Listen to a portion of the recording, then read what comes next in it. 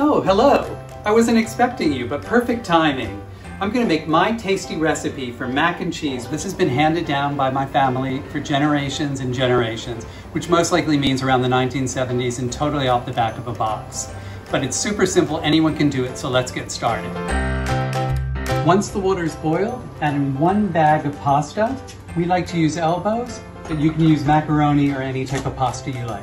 Shred about 250 grams of cheddar cheese. Melt 2 tablespoons of butter.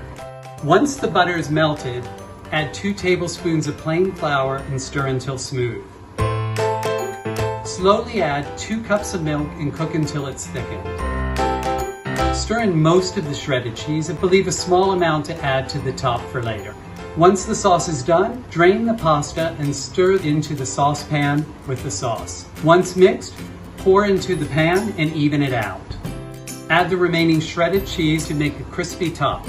Put in the oven for about 20 to 25 minutes or until golden brown. Once it's done, take it out and serve directly from the oven. And that's my tasty recipe for mac and cheese.